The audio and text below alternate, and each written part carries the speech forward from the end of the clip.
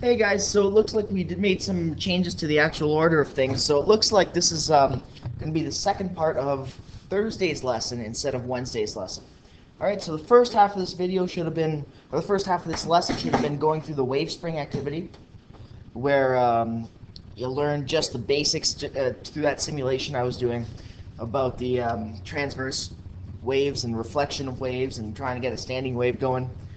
So we're going to actually, this note is going to get into more details about those. So I know we just touched on them in that activity. Now you're going to get the details about all these different topics that you can see here: wave interference, reflection and transmission of waves, phase shift, and standing waves. Okay, let's get right into it. We're starting with wave interference. As we saw in the previous wave spring activity, when wave pulses intersect with one another, with other wave pulses along the same medium, their energies combine either constructively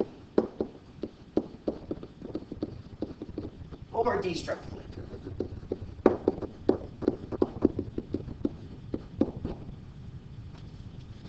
Okay, so let's just make a quick little sketch. I know you already did this one, but we'll show the two pulses on the same side and the two pulses on opposite sides.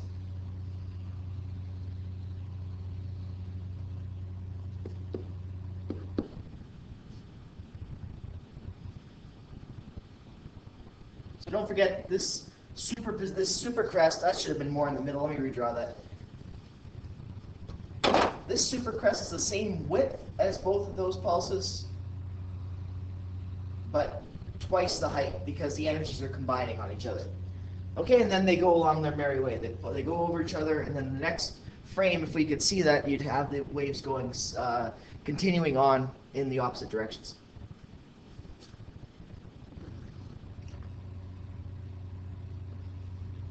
And this one with the crest meeting the trough.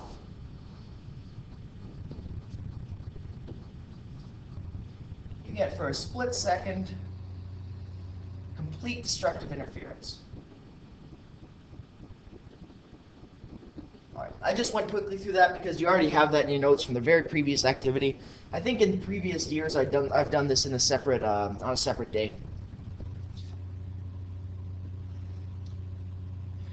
Okay, but now we can get into different shapes of waves. So with electronic means, you can actually have triangle type shapes. I'm going to erase this, but I just want to show you can have, like, triangular waves. You can have what's called a sawtooth wave. Um, there's a bunch of different ones. You can have square waves. Okay, don't copy that down, but just to show you, there's a bunch of different electronically generated waves that can mimic different shapes. It doesn't always have to be that nice, half sine wave pulse. All right, so let's do a couple examples. So that constructive and destructive interference still holds true regardless. Okay, so let's look at a square wave meeting a triangle wave. Okay, example number one.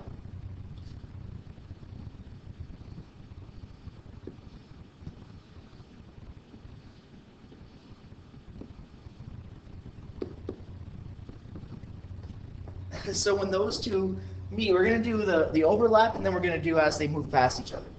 Okay, so when those two meet, you get the square wave with the triangle hat on top of it. They drew a little house, lovely. Okay, and then the next instant in time, as they continue on, you get the triangle wave continuing on. They don't reflect off each other. That's kind of a misconception. The triangle wave continues to move to the right. Right, so even if we break this one, the second one down,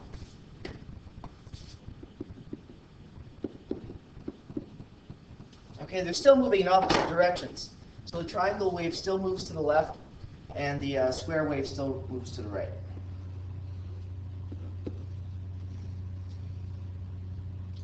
All right, let's do one where we've got destructive interference.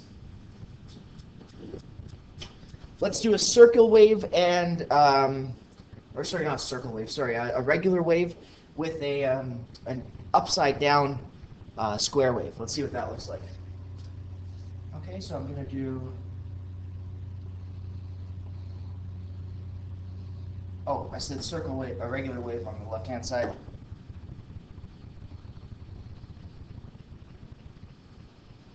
And that's going to meet an inverted square wave. All right, so this is just visualization, just playing with shapes, how they overlap. So when they overlap, what you'd end up with is something that's a little weird looking. So in the middle, you'd have what starts to be the regular looking wave, or sinusoidal type wave, and then it would drop down and be knock a notch out of it with a square wave, and then it would continue on. Okay, so that's an example of destructive interference, but not complete destructive interference, because the square wave is just kind of being superimposed on top of the regular looking wave. Okay, and then in the next instance, they'd continue on their merry way.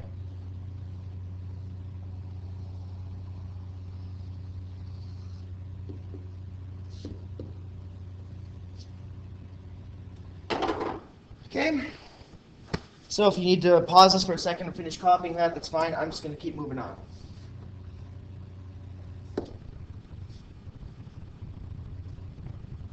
Okay, the next thing we're going to talk about is wave reflection.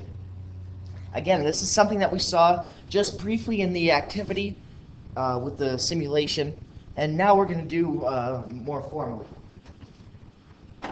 So we've already seen how waves reflect from a fixed or free end when waves or pulses encounter a fixed end to a medium. Oh, free end, wait, hold on. Fixed end first, that's right. Okay, so when they encounter a fixed end, the reflected wave is inverted.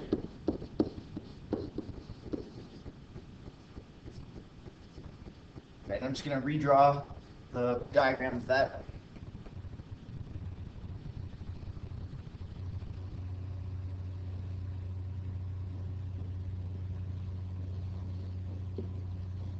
Okay, so that's to symbolize a fixed end. So when the wave comes back or rebounds off of it, it's inverted.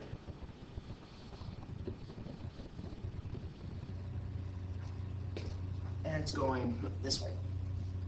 All right, so when the end of the medium is fixed, it can't move up and down, the inverted pulse is upside down. All right, now the other option for the end of a medium is having it, it's called a free end. It's free to move up and down. I don't know why it means such a big blank.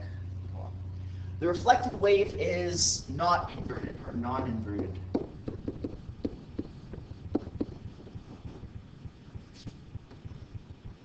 Okay, so let's see what that looks like.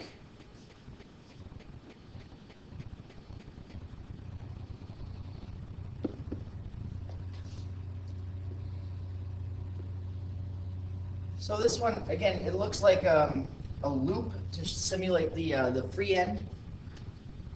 And that reflected wave is also on the top side.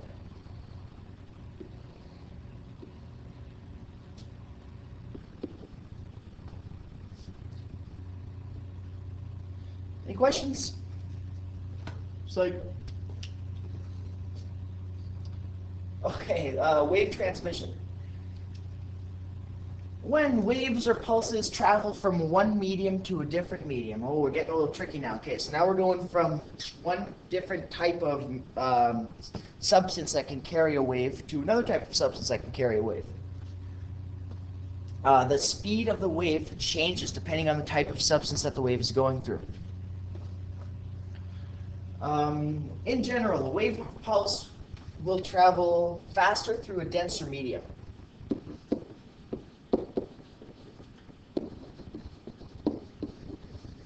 Alright, so if I'm yelling underwater, it's going to go a lot faster than me yelling in air, the sound pulse that is. If I bang a steel pipe, the sound is going to transfer through the steel pipe even faster than it would travel through the water, and then faster than it would travel through the air. Alright, the density of the medium really affects the velocity of the wave as it travels through that medium. The only exception to this, as you learned in grade 10 optics, is that electromagnetic waves like light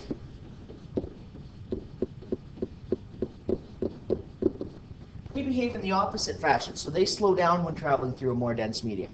All right, light going through glass or diamond is going to be a lot slower than light traveling through the air.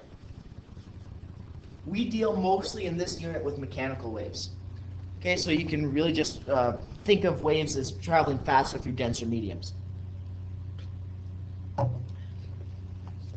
When waves encounter the boundary or the interface, it's a fancy name for boundary, the transmission of energy is never 100% efficient. Okay, just like nothing in the real world is 100% efficient. Some of the wave energy is reflected back into the original medium.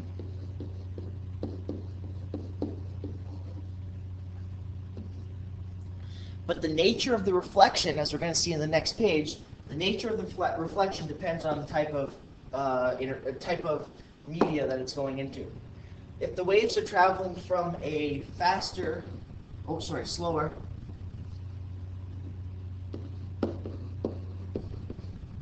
to a faster medium, the reflected part of the wave behaves like a free end. And it reflects on the same side as the incident wave. The part of the pulse that's transmitted into the second medium is always on the same side as the incident pulse. Okay, let's see this as an example. All right, I'm going to do left side, right side instead of top and bottom.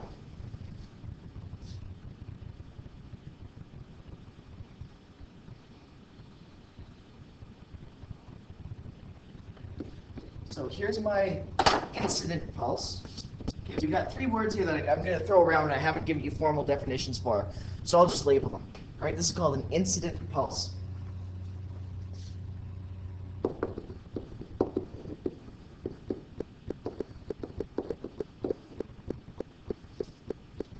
right. And let's make the green be a faster medium. Okay, green means go.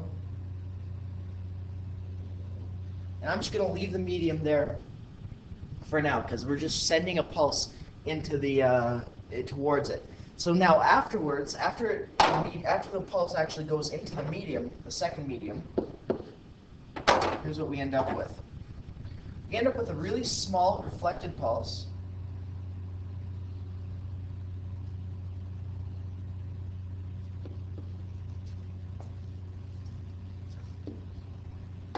That's a reflected pulse.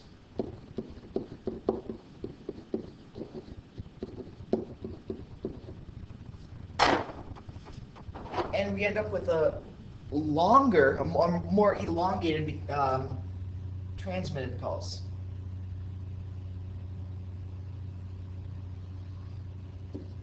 And the reason that it's elongated is because, well, quite simply, it's a faster medium.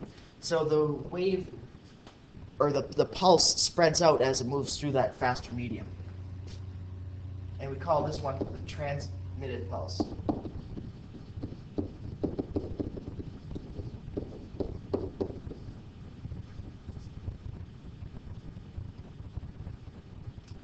All right. So notice that the reflected pulse, even though it's smaller, is on the same side as the incident pulse. What's going to happen if we do it backwards, if we're going from a fast medium to a slow medium, what we're going to see is that the interface behaves like a fixed end and inverts the reflected pulse. That's going to be the next section. Again, pause it if you need to. Here we go. If the waves are traveling, so this is the opposite case, so from a faster to a slower medium, the reflected, I forgot to change these values. Sorry, this should be more dense, and this should be less dense. Sorry about that.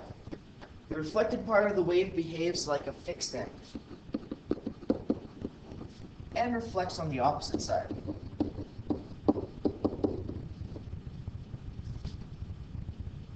And so I'm going to do a similar diagram as what we had above, except this one I'm going to start with the green.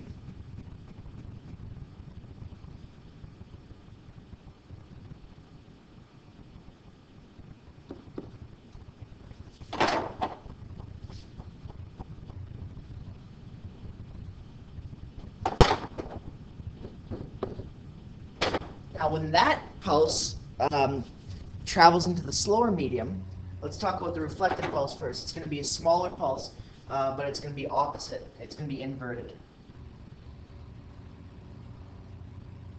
Actually, I should make that the same width,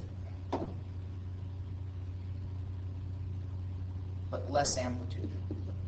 Okay, same width, but less amplitude.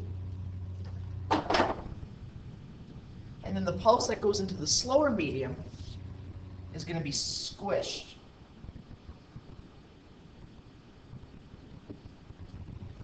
And the reason for that is because it slows down as it goes into the slower medium. Okay, so we have an inverted reflected pulse. Label that.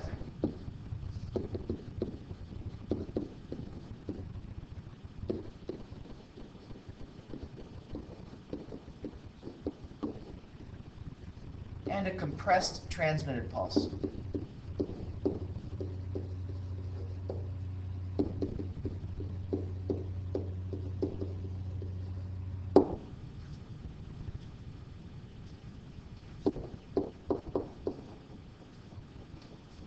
Alright, again, it's a good time to pause it if you need to finish copying this note down.